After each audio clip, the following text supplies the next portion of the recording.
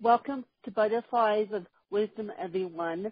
By the time you hear this episode, it will be Wednesday because we're switching the format a little bit due to my life is getting crazy again, and due to I'm teaching.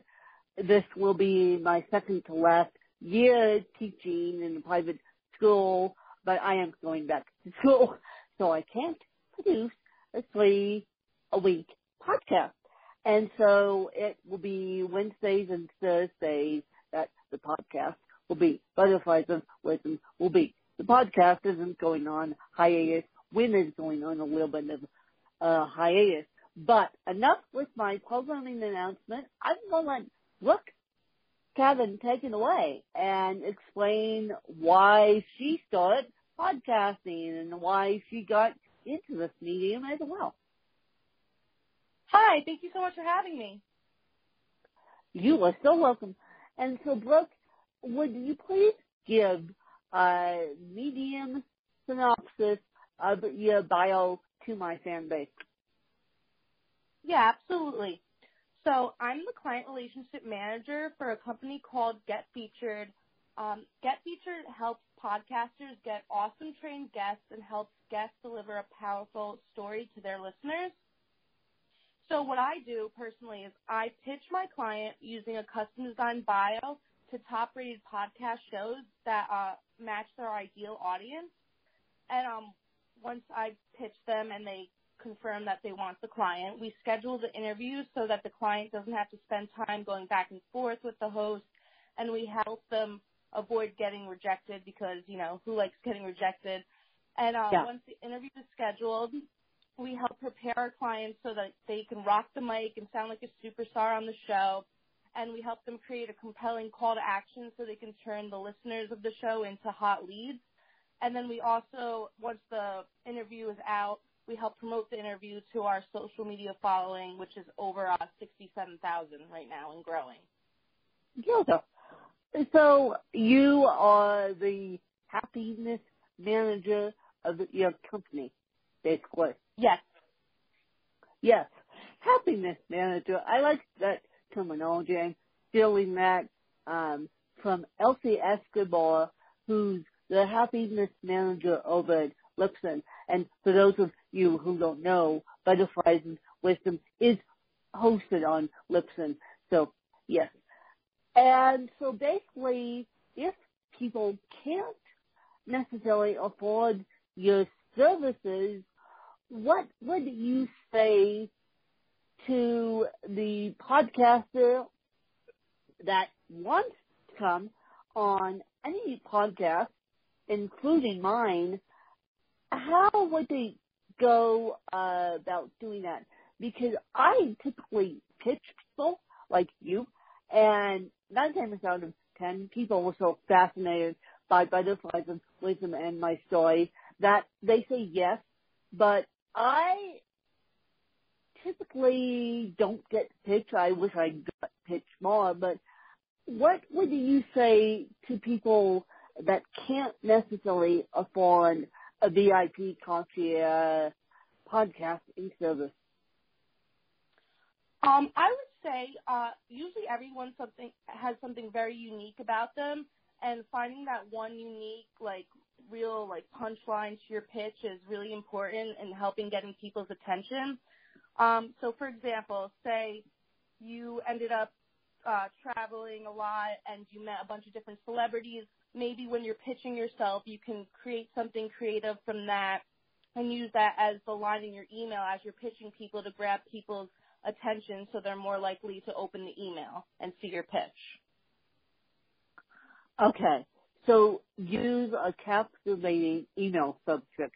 See, you taught me something that I need to now implement in my pitching people.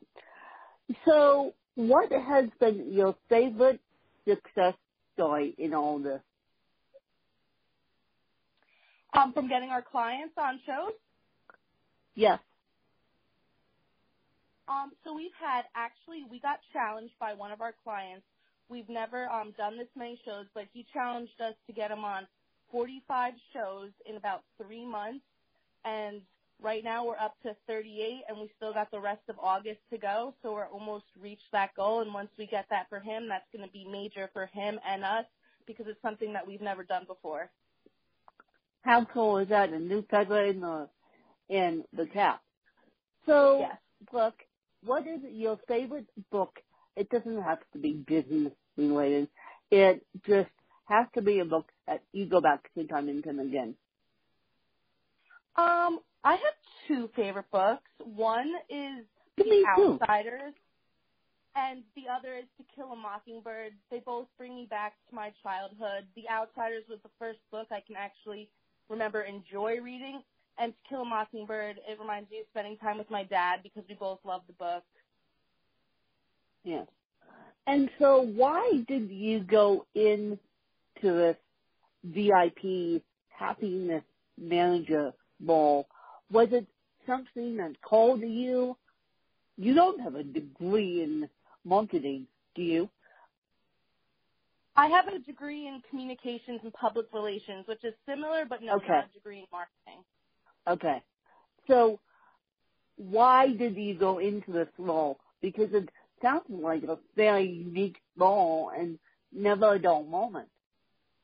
Oh, yeah, absolutely. Well, I actually had an internship with my boss, that is my boss right now, at a different company, and then she ended up leaving and creating this company, Get Featured, and thankfully she remembered that I did great as an intern for her, and then she brought me along for this crazy ride. I never knew that I would be going into something like this. Well, how cool is that? So your boss essentially gave you your job, similar to how I got my teaching job. I was lucky enough to go to the school where I actually work at as a student. And so I was riding my bike past my principal's house, and principal's at the time house, and then I stopped, and he was mowing his lawn, and I asked him, I said, do you have any job openings? And he goes, you did email about that, and we responded, but you never emailed us back. So I'm like, okay, let's do it now. And then I also had a tragic loss in my life before I got this job. And so I went back to my school where I was a student and got the job, and now I'm a teacher's aide. I just retired from preschool, but from teaching preschool, and now I'll be teaching music for the next 2 years or so, I hope, and then I'm going to become an independent writer / podcaster. That's awesome. So basically, your story is similar to mine. It's all about networking, who you know. It's not necessarily about LinkedIn leads, and it's not necessarily about the VIP podcasting companies. I mean, there's a ton of them out there, but it's all about who you know. Mhm. Absolutely. And so how does your process work? Because I'm actually working with a smaller podcasting VIP company right now, and they gave me a Google Doc and said, what would you like to speak on? What days are you available?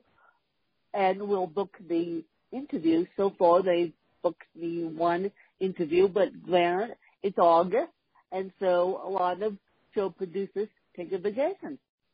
Yep. I dealt with a lot of it's a lot of vacation. How does your system work? Do you work it through Google, or do you work it through a different system? Yeah, we use Google Docs, Google Sheets, Google Drive, all of it's on there. Yeah, all but on there. So if you were going to send a prospective client intake packet, it would be a Google Doc. Oh, I would send them in an email usually. I would send the subject as the title of the show and podcast booking, and then in the email I would say, this host wants you on this show. Here's a little bit about the show, like from the iTunes description, and then I usually send them their booking link so then the client could book themselves on the show. Okay. So, because most podcasters have a booking link, otherwise they're nuts if they don't. And so, what does it look like from the podcaster's end, now that we know what it looks like from the clients? And say if a podcaster, like myself, wants to come on and start using your company, could you help me as a podcast host or no? Yeah, absolutely. We actually have a few clients that do have their own shows, and we pretty much take a similar approach as all of our other clients, and it's easy to get them on shows as well. Well, that's something for me to consider, because as my life gets crazier, I might need your fairy godmother assistance here, Brooke, because the absolute matter of it is because I'm going back to school to get a fashion journalism degree. So yes, I'll be a fashion journalist, but it's interesting how many podcasts there are out there, and that leads me to my next question. What is your favorite podcast? Or you don't have time to listen to podcasts personally, do you? Oh, actually I do. I mean, I listen to pretty much every single show that my clients go on just to give them some feedback and just make sure the audio sounds good and everything. And two that I look into the most are, well, they're not ones that my clients are necessarily on, but these are the ones that I enjoy the most, are Create Your Own Life with Jeremy Slate and Can I Pick Your Brain with Daniel Geffen. They're both about entrepreneurship. They have a ton of great guests that give a ton of actionable advice for everyone to take. They're really awesome. You should check them out if you haven't heard them. Yeah. Create Your Own Life by Jeremy Slate is phenomenal. I need to pick that one back up again. And so if you had to be educated by anyone, who would it be and why, and what would you ask them? If I had to be, it had to be what? Educated by anyone. Oh, educated. I would definitely pick Richard Branson. He's been an entrepreneur since his earliest years, and he's tackled and dominated countless industries, and he's pretty much built something from nothing, and continues to think outside the box. He never lets adversity bring him down, and he really just keeps on pushing and thinking until his goal is ultimately achieved, which I think is awesome. I think he'd be an awesome mentor. And if you had to pick one technology tool, what would it be and why? Okay, so this tool is awesome. It's like a hidden gem. It's called Hunter.io. You can put any URL into the search bar, and it will come up with emails for people that I'm trying to look for. So say I'm trying to get in touch with a podcast host. So I go onto the podcast website, and then I can't find their email anywhere. So I go onto Hunter.io, and I put their URL for the podcast website into the search bar and search, and it will come up with different emails for the people I'm trying to get in touch with. It's awesome when I'm trying to pitch my clients. How cool is that? And now, you explained that your boss essentially got you a job, but what was your reasoning behind accepting this offer? What was your why behind getting into the podcast field in the way you do? Well, I thought it was really cool because I'm basically the influencer behind another influencer, and the work that I do really shapes the opinions and feelings that the public has about my clients. So I think that's awesome. That's really why I want to do it. So you're the secret weapon behind all of us, basically. Yes. You're the fairy godmother behind all of us that makes us look good. And as you guys know, I use Calendly for my calendar scheduling system, but I may use Brooke and the fairy godmother services because it's going to be crazy here, and I don't want to do it anymore. I don't, even though I have a personal assistant, I don't want to do it anymore. That's, I love the podcast hosting end of it. I don't love the editing end of it. I source that out. I source my scheduling out to my assistant, but I do not want to use Calendly anymore. I'm the typical person that likes easy end of it, easy, not goes through back and forth via a million emails. And so that's what drives people nuts about podcasting, is because when they start a new podcast, they go back and forth between a million emails. Why not set up a calendar, or why not have the fairy godmother VIP service like Brooke's service, and then use them? Yeah, we'll definitely take care of you if you want us to. Well, yeah, maybe that would be something to consider.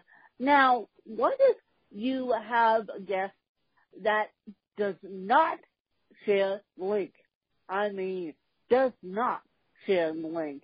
What do you do to encourage people to share the link of their shows? Well, that's definitely something we do encourage. I mean, not all do, but to counteract that, we share the link on our social media sites. My two bosses shared on theirs, as well as we shared on our company pages. And with all that, we have a following of like 67,000 plus people. Yeah. So it gets across that way. Yeah. Yeah. But, and you can share this one with your company too. I mean, I don't care what your company sees out of your personal interviews. And so where can people find you, and where can people get a hold of your company, and where people can get a hold of your services? Okay, well, you can go to getfeatured.com. That's our company website. And then you could also email me, Brooke at getfeatured.com, if you want to get in contact with me directly. I'm also on Facebook, Brooke Craven, Brooke with an E, C-R-A-V as in Victor, E-N. And we will have all of Brooke's information in the show notes. And that is a wonderful idea, and I'll be sending Brooke this link as soon as probably today, because I have time. And so, Brooke, do you have any questions for me? You know what I'm really wondering about is what got you into podcasting? Well, unfortunately and fortunately, I wrote a book called I, Win, which still can be found on Amazon, you guys. So if you just type in I, W-I-N, and that's what got me into podcasting, because not only were my friends, my family, my fan base supporting this book, I didn't realize that complete strangers were going to ask me, how do you do all this with a physical disability? I thought, oh boy, they opened up a can of worms that now I either have to shut or start a podcast or start something. And I can't type to save my life. So blogging was out of the question. And I'm like, okay, let's try this podcasting thing. But the way I'm going to do it is interview influencers like Jeremy Slade, like you, Brooke, and infuse my story with it. And it's been an amazing ride ever since. I mean, it's been just an amazing ride. And as I said at the top of this interview, 9 times out of 10, people say, I would either like to interview you or, yes, you can interview me. I rarely get a no. I'm sick or I'm too busy or you may have to swing back around, but I rarely get a flat out no. I don't know why that is. Mm-hmm. That's awesome.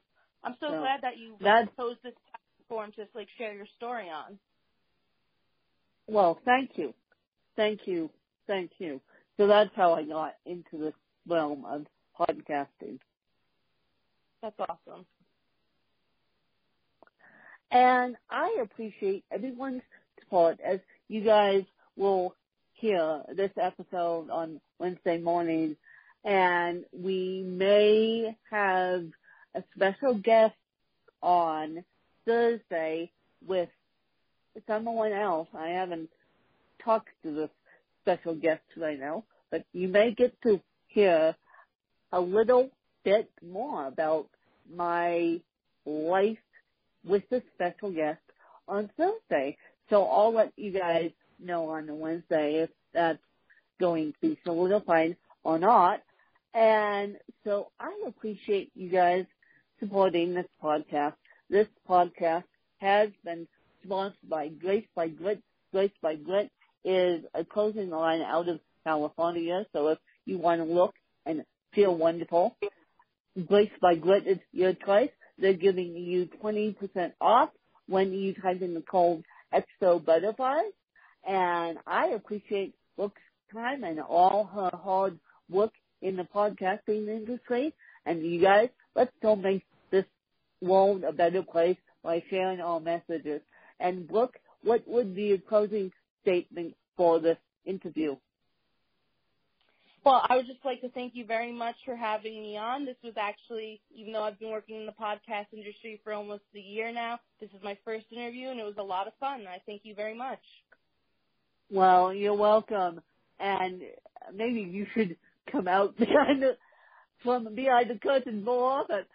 And so I'm happy that I made you feel so special, and you really gave a lot of knowledge and I'll potentially be working with you in the future, Brooke. And I just want everyone to know that podcasting is here to stay. Thanks to you guys. Thank you.